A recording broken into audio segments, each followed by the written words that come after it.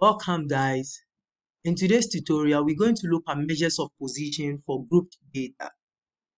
So without wasting much time, let's start. So the first one we're going to look at is quartiles. And the formula we'll be using is L plus K over 4 times N minus CFB times H divided by small letter f. Now, to find first quartile, Q1, it means we are going to use L plus into bracket 1 over 4. Since you say first quartile, 1 over 4, okay. So 1 over 4 times N minus CFB times H divided by F. Now, to get the various parameters in the formula, we need to find the first quartile class first, okay.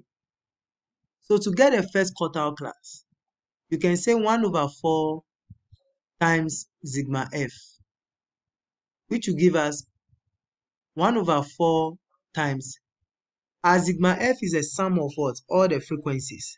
So that gives you 20. That's 2 plus 4 plus 3 plus 8 plus 3. So that gives you 20. So 1 over 4 times 20 is what? 5. That's fifth position. Okay, fifth position. So how then do we locate the fifth position? This is what you do. You come to the frequencies. The first frequency is what? 2, isn't it? Now, if the first frequency is 2, it's not up to fifth position yet. Now, add the next frequency to it. When you add the next frequency to it, you get 6. Meaning, at this point in time, you've gotten to the fifth position and you've even bypassed it.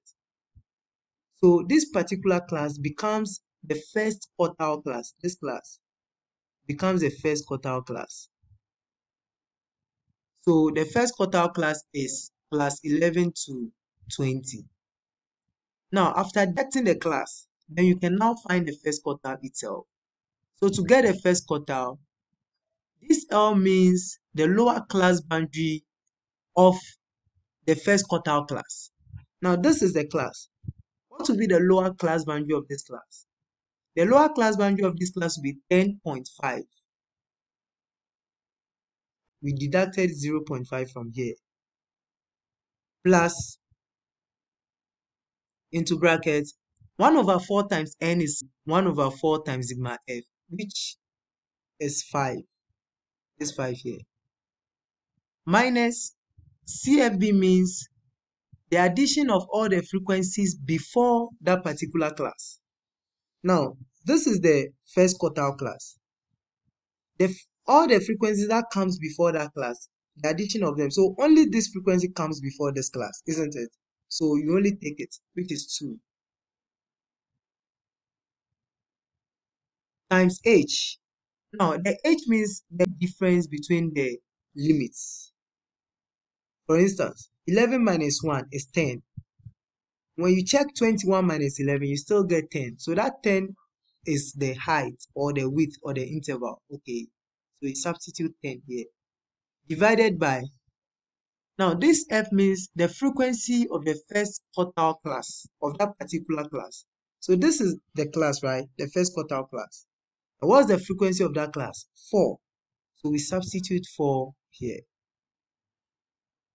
So we have 10.5 plus 5 minus 2 gives 3, and 3 times 10 is 30.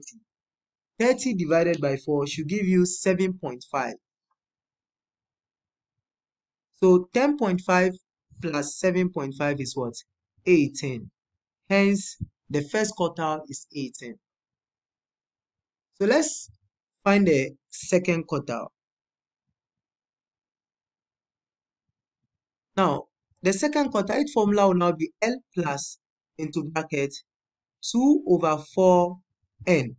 This was 1 over 4, but this will be 2 over 4 minus CFB times H divided by F. Now, to get a second quartile, we need to find a second quartile class. And then to get a second quartile class, you say 2 over 4 times sigma F. So that gives us 2 over 4 times sigma f is 20. So 2 over 4 times 20 is 10, meaning 10th position. 10th position. So how then do we locate the 10th position? We come here, 2. It's not up to 10th position yet. Add 4 to it. You get 6, which is not up to 10th position. Add 3 to it. You get 9, which is also not up to 10th position yet, right? Then when you add the next frequency, which is 8, at this point in time, you've gotten to the 10th position. So this class is a 10th position class. The 10th position fall within this class because this place was 9. So here will be 10. Okay, so it's this class. Now, to get a second quartile, it will be, so the L means the lower class boundary of the second quartile class. So this is a second quartile class. And what is the lower class boundary? It is 30.5 plus 2 over 4n is the same as 2 over 4 sigma f, which was 10,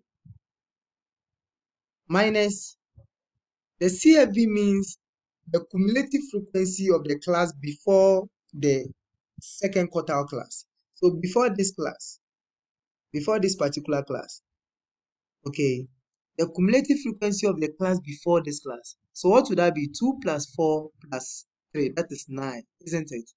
So we substitute 9 there. Times h. The h means the difference between the lower limits or the upper limits. So which is 10. Divided by the frequency of that particular class. So what is the frequency of this second quartile class? It's 8, isn't it? So we substitute 8 here. So that gives us 30.5 plus 10 minus 9 is 1. And 1 times 10 gives you 10. And 10 divided by 8, you get 1.25. So we have 1.25. So 30.5 plus 1.25 will be what? 31.75. So this is the second quartile.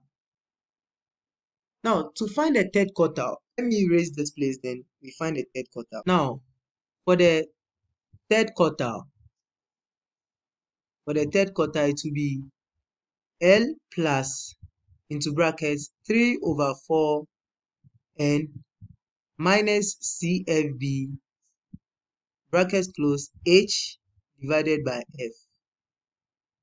Now, we need to find the third quartile class before we can get a third quartile itself. So how then do we get a third quartile class?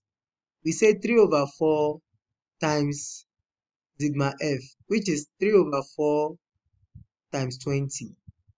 So 3 over 4 times 20 give you 15th position. Okay, 15th position.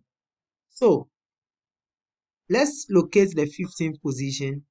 This is 2 plus 4, 6, not yet up to 15, plus 3, 9, not up to 15, then plus 8, that is 17, which is up to 15 already. So the third quartile class is also class 31 to 40.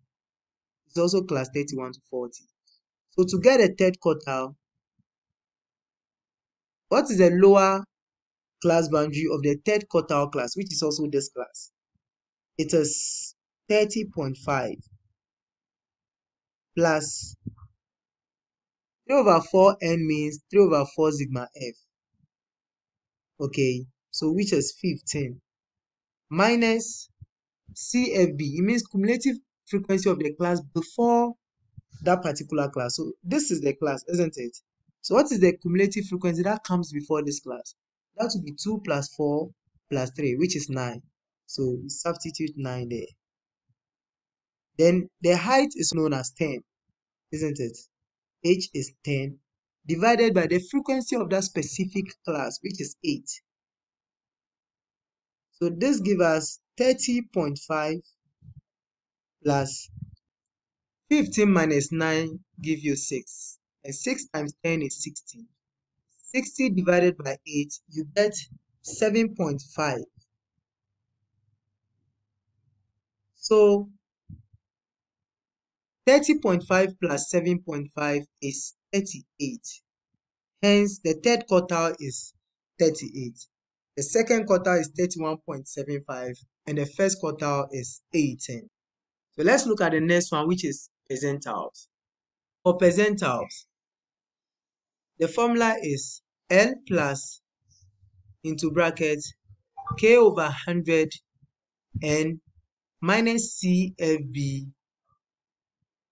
times H divided by F.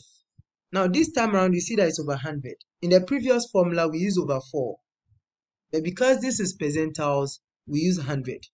So when I ask you to find the 40th percentile, okay, 40th percentile, it will be L plus into bracket 40 over 100 and minus CFB times H divided by F. Now, we need to know the 40th percentile class first before we can actually find the exact 40th percentile. So what is the 40th percentile class? To get it, we say 40 over 100 times sigma F, which will give us 40 divided by 100 times 20. And 40 over 100 times 20 is 8. So meaning 8th position. Okay, 8th position. So let's locate the 8th position. 2 plus 4, that is 6. Not up to 8th position. Plus 3, that is 9. So at this point in time, you are at the 8th position. Okay, so the 8th position class is class 21 to 30. Then, to find the 40th percentile itself, what is the lower boundary of that class? The lower boundary of that class is 20.5 plus bracket 40 over 100 times n is the same as 40 over 100 times sigma f, which is 8. We got 8. So we substitute 8 here. Minus, now what is CFB? CFB means cumulative frequency of the class that comes before that class. So this is the class we are working with, isn't it? What would be the sum of all the frequencies before that class? So 2 plus 4 is 6. So it's just 6. So we substitute 6 here. Times h, which is 10. We got the h from the difference between the limits. Okay. So the f will be the frequency of the 40th percentile class, which is 3. So we have 20.5 plus 8 minus 6 is 2 times 10. That is 20. And 20 divided by 3 should give you 6.67. So 20.5 plus 6.67, you get 27.17. So this is the 40th percentile, 27.17. Let's say a question asks you to find 55th percentile. So that will be L plus into bracket 55 over 100 and minus CFB times H divided by F. So we need to look for the 55th percentile class. So to get a 55th percentile class, we say 55 over 100 times sigma F, which is 55 over 100 times 20. So 55 over 100 times 20 gives you 11. So 11th position. So let's look for the 11th position. This is 2. When you add the next frequency, 4 to it, you get 6. Not up to 11. Add 3 to it, you get 9. Not up to 11. Then add 8 to it, you get 70. Meaning, at this point, you can get the 11th position within this class. Okay. So the 11th position class is class 31 to 40. So to find the 55th percentile, what is the lower boundary of that class? That is 30.5 plus 55 over 100 times n gave us 11 minus CFB, which is the cumulative frequency that comes before that class. So let's find it. 2 plus 4, 6 plus 3, 9. Please, you don't include that particular class for the CFB. Okay, so you have 9 times h, which is 10, divided by the frequency of that class, which is 8. So we have 30.5 plus 11 minus 9 give you 2, isn't it? And 2 times 10 is 20. 20 divided by 8, you get 2.5. So 30.5 plus 2.5 give you 33. So the 55th percentile is 33, and then the 40th percentile is 27.17. So you can try other examples yourself. So let's look at the last one, which is deciles. So for deciles, it will be L plus into bracket K over 10N minus CFB times H divided by F. So in case you are finding second decile, then it will be L plus 2 over 10N minus CFB H divided by F. So to get a second decile, we need to find the second decile class first. And that will be 2 over 10 times sigma F, which is 2 over 10 times 20. Our sigma F is 20. Okay. So that is 4, meaning fourth position. Fourth position. So to locate the fourth position, you go to the frequency. So the first frequency is 2, which is now up to 4. Add the next one to it, you get 6, meaning at this point in time, it's up to 4. So the second decile class is class 11 to 20. Class 11 to 20. So to get a second decile, L means the lower bound of the what? Of the second decile class, which is 10.5, plus into bracket 2 over 10 times n is the 4, minus CFB. CFB means the cumulative frequency that comes before the parent class, and which is 2. You only have 2, one frequency. So 2. Then H is 10 divided by, what is the frequency of the second decile class? The frequency of the second decile class is 4. So we substitute 4 here. So we have 10.5 plus 4 minus 2 is 2 times 10, which is 20, divided by 4 is 5. So that gives us 10.5 plus 5 is 15.5. So the second decile is 15.5. So you can practice more of this by finding the 7th decile, the 8th decile, the 6th decile, or the 5th decile. Okay. Thank you for watching.